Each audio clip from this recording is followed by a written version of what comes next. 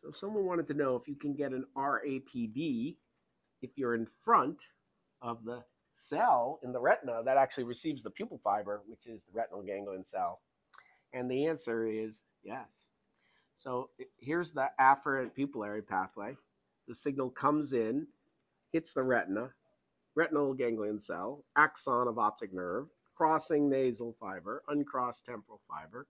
But before we get to the lateral geniculate body, the pupil fiber for the afferent pupil fiber comes off and is going to the dorsal midbrain, pretectal nuclei connecting to the efferent pathway, which is the Edinger-Westphal nucleus in cranial nerve number 3.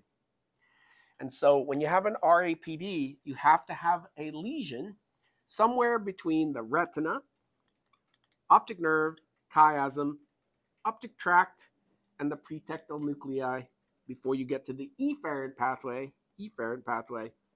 which is the cranial nerve 3.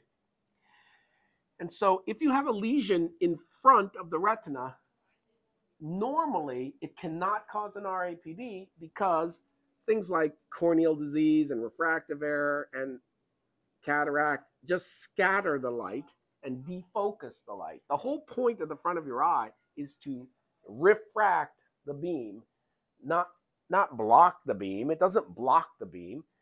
And so because the light is just hitting your retina, no RAPD in cataract, cornea, lens, or refractive error. However, if the cataract is diffusing the light enough, then relatively more light will be hitting the retina of the ipsilateral eye, and that means you might get a contralateral RAPD if you have a dense enough cataract.